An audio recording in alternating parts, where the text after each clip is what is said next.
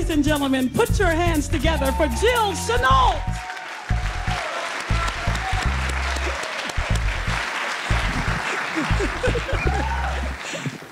My mother is a very nice person. And I'm not just saying that because she's my mother, it's a fact. My mother taught my sister and I how to knit and crochet and bake cookies and make paper dolls. My mother is just a sweet, nice person. She made us a puppet stage when I was about maybe 5 or 6. She had no experience designing or making anything, but she made this puppet stage complete with velvet curtains and hand-painted detail, and it was the bomb. Then she taught us how to make papier-mâché puppets, and she sat through many a terrible puppet show. But that's my mother. She's that kind of person. And she wasn't just nice to us. My mother forged her friend Osie's husband's name to many a bank document. It's bank fraud. Back then, the teachers' credit union would not allow a female teacher who was married to borrow money from the credit union without her husband's signature. So my mother would sign Aunt Osie's husband's name, and Aunt Osie did the same thing for my mother. They said ain't neither one of them men taught nary a child. They didn't have any business in their business with the credit union. And Osie was her girl, so that's what she did. In the early 70s, my Aunt Shirley had a massive stroke, and she was in a coma for a long time, for weeks. My mother didn't listen to the doctors. She talked to Aunt Shirley, she read to her, she painted her nails until the nurses made her stop.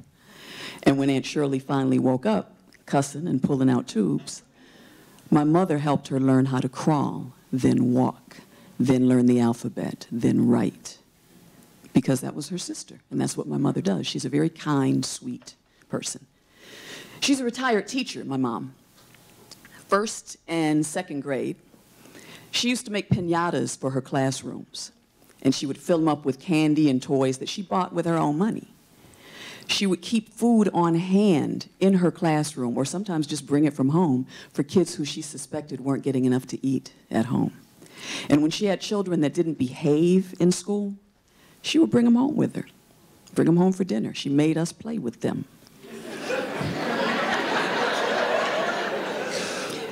And when she took them home after dinner, she would invite them to choose a toy to take home with them. Our toys. But that's my mother. She's just a really, really nice person. When her friend Arlene had cancer, my mother fought that fight with her for 15 years, and she cooked food for Arlene's family regularly and just took it over there. When Arlene was too sick to get off the kitchen floor, my mother laid down on the floor with her. That's the kind of person she is. My mother can love or pray you out of a coma or cancer. And when kids teased me about having buck teeth, and I would cry, my mother held me on her lap and said, just ignore them. And every once in a while, she'd stop what she was doing and just look at me and say, you're a pretty little girl, as if she just noticed it. Now, we both knew she was lying. I could barely close my lips around all those teeth, but my mother wanted me to feel good and to feel pretty and just be patient until she could get me to an orthodontist. Now, there's a side to my mother that most people never see. My mother can cuss you out so bad that she will singe off your eyebrows and your eyelashes. She would also discipline us with these mysterious, kind of confusing commands and statements. I remember when I bounced a ball in the house, my mother said to me, if you don't stop that, you better. I didn't know what that meant. But I knew I should stop. When my sister and I would run around playing with the other kids after church while the adults were socializing, my mother would say, you better get someplace and sit down. And grown men started looking around for a seat. My mother was very, very nice, but she was stern. I remember the dreaded J.L. Hudson's incident. My sister had run off and my mother couldn't find her. And she was crying and running through the store searching, and a sales lady jumped in to help her. And then my sister jumped out from a circular rack of clothes and said, "Boo!" and started laughing. And while the ooh from boo was still kind of hanging in the air, my mother snatched her up with one arm and wore her little behind out right there in J.L. Hudson's. She finally did put her down, but I have to tell you, my mother remains the queen of the one-arm snatch-up. She could snatch up a 55-pound child and beat that child within an inch of its life and never break a sweat. And she didn't care where you were. You could be in church, you could be in Hudson's. When my mother put her down, she wiped her eyes, my mother fixed her hair, and then she snatched her back up again. And she landed a few more before the sales lady finally said, "Ma'am, I think that's enough." On the way home, my mother was driving and growling at my sister Stephanie the whole way. "Don't you ever run off and do nothing like that again, scaring me like that. I swear to God, I will be on you like we the people. You ever do some foolishness like that again, talking about boo, I'll give you some boo." I'll be damned. It was scary, but I knew she was really nice, though. I remember the puppet stage and everything. She was nice. The day that my mother tried to kill my sister Stephanie is a day that lives in infamy. Stephanie had stolen my mother's paycheck out of her purse and went to the bus station to try to leave town. My mother and father brought her back from the bus station. My father was just beside himself, and my mother said, "Please, just leave me alone with her. I want to talk to her alone." I was eavesdropping, and I couldn't make out exactly what was said. I still don't know what Stephanie said that triggered this, but I heard the screams for help. I ran in and found my mother on top of Stephanie, choking her and slamming her head on the floor and saying, "I'll kill you, I'll kill you." And I managed to get her off, but I was scared and I wasn't even involved. I was just vicariously scared. And I wondered, how could the nice, sweet puppet stage mommy just flip a switch and try to kill her firstborn child? But she really was trying to kill her. And I thought, I will never be this mommy, gangster mommy. When I grow up, I'm going to be puppet stage mommy. Because she was just scary. Well, I realized that I really never knew my mother's mother or my mother's grandmother. And I thought, well, that might have something to do with it, but I didn't know them, and so I didn't really think much of it at all when I was a little kid. I did know that we spent a lot of time at my great-grandmother's house long after my great-grandmother was dead, 146 Jackson Street in Pontiac. All family events that were big were celebrated or mourned at 146. We even had the birthday party for my grandmother and her twin brother, Uncle Buddy. Long after they were dead, we kept having that party. We did. New Year's Day. And everybody in our family had lived at 146 at one time or another. Everybody of my mother's generation or older. It was the family hub. And that was just where we spent a great deal of time. Toward the end, only my great aunts, Maribel and Hortense, lived there. But I remember lots of great family dinners there. And after dinner, we kids would beg my mother and Aunt Betty, tell us the story about the crazy man in Mississippi. And my mother and Aunt Betty would, first they'd refuse and we'd beg some more. And then finally they would start the story. It always started the same way. Austin Riddick was black as coal and mean as a snake. He was mean, but he was really, really smart. And he used to beat his wife, and then he beat their children, until one day his wife put him at the business end of a shotgun and invited him to leave. He left, but he kept writing ugly, threatening letters to his wife and to his kids, even when the kids were grown, even when everybody else had moved north except him. He continued to write these horrible letters to his wife and children. Well, there came a time when he lost all of his money in the stock market. And he traveled to his wife's house and demanded money from her and their grown kids. He said, we're still family. I need you. Well, they refused. And he acted so ugly that they had to call the police, and Austin Riddick was dragged off to jail. So the crazy man was locked up. He was locked up for 30 days. When he got out, he went back to that house.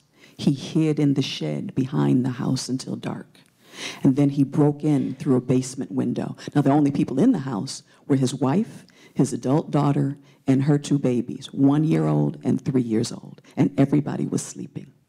By the time it was over, the crazy man from Mississippi had bludgeoned everybody in that house. When he realized what he had done, he stabbed himself in the chest repeatedly, and he died in the backyard. As I got older, I started to question that story a little bit.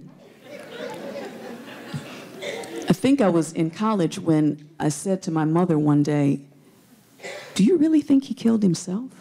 You think maybe they killed him when they found what he had done to those babies?"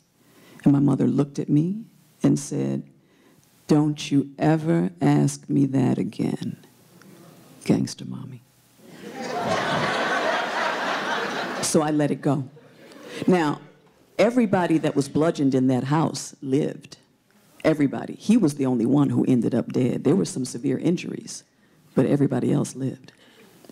Well, one day, I think I was probably in college. I said, "Wait a minute, Austin Riddick, that's Aunt Hortense's last name." And my mother said, "Why are we spending all this money on your education?" Of course, that is Aunt Hortense's last name. Austin Riddick was her father, my mother's father, and my grandfather. Who the hell did you think we were talking about all this time? Well, I didn't know, and I was shocked.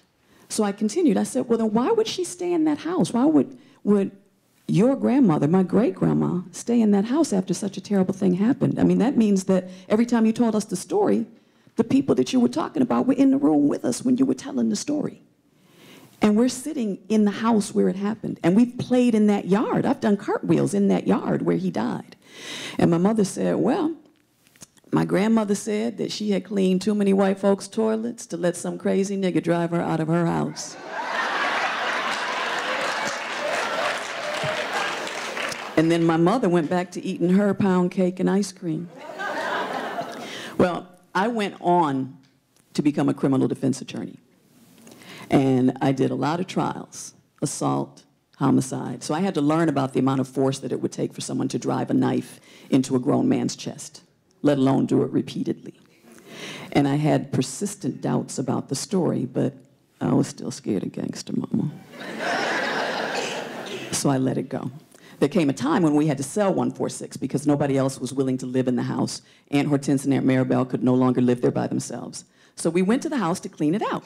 So we're cleaning out the house, and I'm finding letters everywhere, in hat boxes, shoe boxes, kitchen drawers, coffee cans, all over the house. And I find one letter, and I read it, and it was my favorite letter. It's still my favorite letter. It was from my grandmother to her sister Maribel's mother-in-law. Maribel had married somebody named Chester, and apparently it didn't work out. Aunt Maribel said that he was a mama's boy and was weak, and so she had moved back to 146. Well, Chester's sisters and his mother were writing all kinds of insulting letters to Maribel. And my grandmother finally said, "Look, I got to step in and write this letter." And she wrote the letter to Chester's mom in nice language, beautiful script, and she laid that lady out. She talked about her family, her husband, her son, everybody. Just laid them out. The lady probably didn't even know she was bleeding until after she was cut. But that's what my grandmother did. And toward the end of the letter, she said, "Were it not for the restrictions in the United States Post Office, I could better express myself." Or better still, face to face. So I read the letter out loud to my family. We took a break in the cleaning of the house. And my Uncle Alvin, bless his heart, he said, "Well, no wonder y'all are like you are. You can't help it. I mean, listen to that. You got the big hands, you got the big feet, you got the sharp tongue. You just like her. It's genetic." Well, I was horrified because I was going to be puppet stage mommy. I wasn't going to be like that. I wasn't going to be gangster mommy. I was destined to be puppet stage mommy. My Aunt Betty said to Uncle Alvin, "Shut the hell up and get back to work." So we did. Well into my practice, Aunt Betty, if she wasn't cussing, she didn't love you. Well into my practice, I finally worked up the nerve to try to get more information. So I went to the county clerk's office, and I had them pull Austin Riddick's death certificate. In the space marked cause of death, it said, throat slit with razor. So I called my mother, and I told her what this form said, and I also mailed her a copy, but immediately I called her and I told her what the form said, and by then my niece Taylor had been born, and my mother was a doting grandmother, and I said to her, don't you think now that you're a grandmother and you love this baby, that if you found that someone had struck her with an axe and you could get your hands on him, don't you think you'd kill him?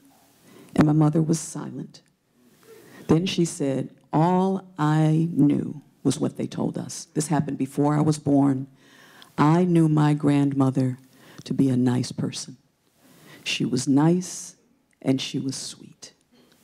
I thought, nice? Sweet?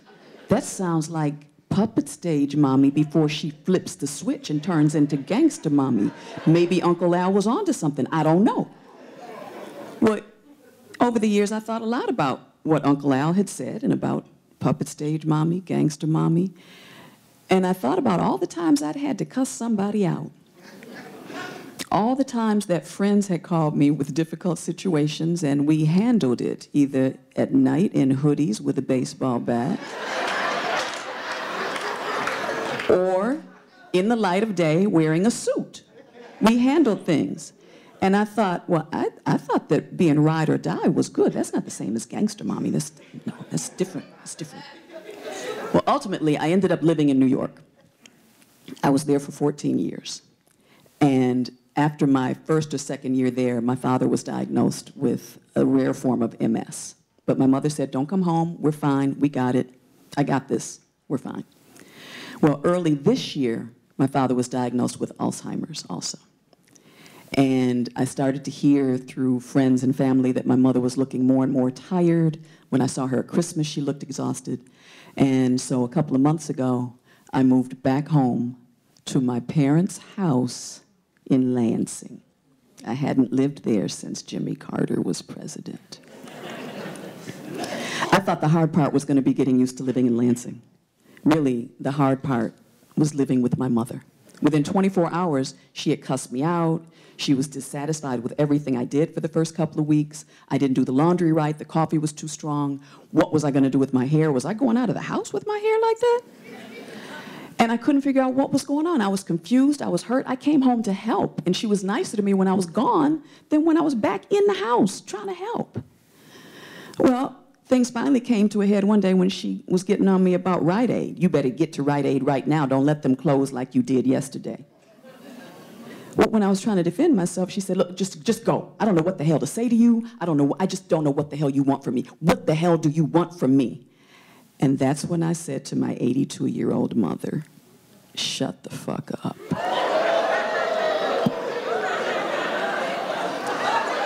Now,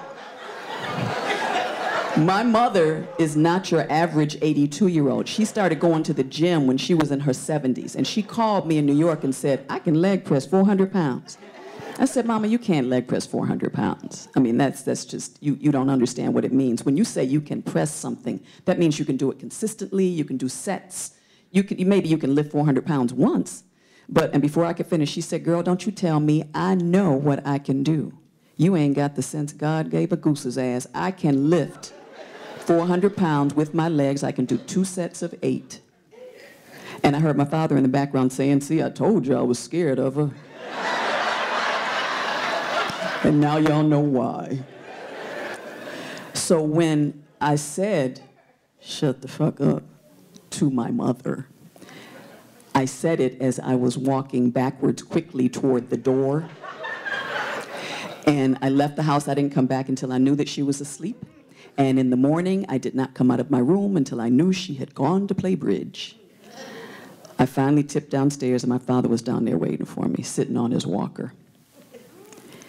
And he said to me, sit down. And I thought, oh, no. But then he didn't look angry. He said, your mother and I love you very much, and we're glad you're home. Your mother works very hard to take care of me, to take care of this house, keep the house running. She's been doing all of this by herself. And I have not been the best husband. If it weren't for your mother, I'd have been dead a long time ago. I know she can be rigid, but just relax and understand that she's not used to having another grown woman living in her house. You're trying to fit into her system. So just be patient. You are your mother's child. What? I was horrified, but I couldn't say that because he has dementia, he's my father, he's sitting on his walker. So I just said, okay, fine. But I did think about what he said a lot in the coming days after that.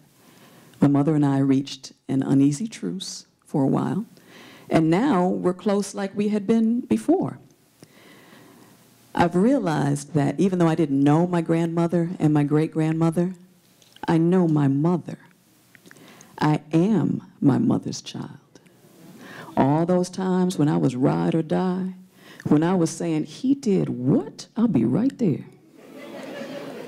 That was my great-grandmother insisting on living in her house. That was my grandmother helping her mother clean the blood out of those carpets so we could keep living in that house. That was my mother trying to choke my sister and telling me that I was pretty when we knew that I wasn't. Now I embrace being gangsta mommy. I'm sure I could build a puppet stage, but I am my mother's child. I'm very proud to be a Riddick woman, and I thank all of them that came before me for giving me this strength. Thank you.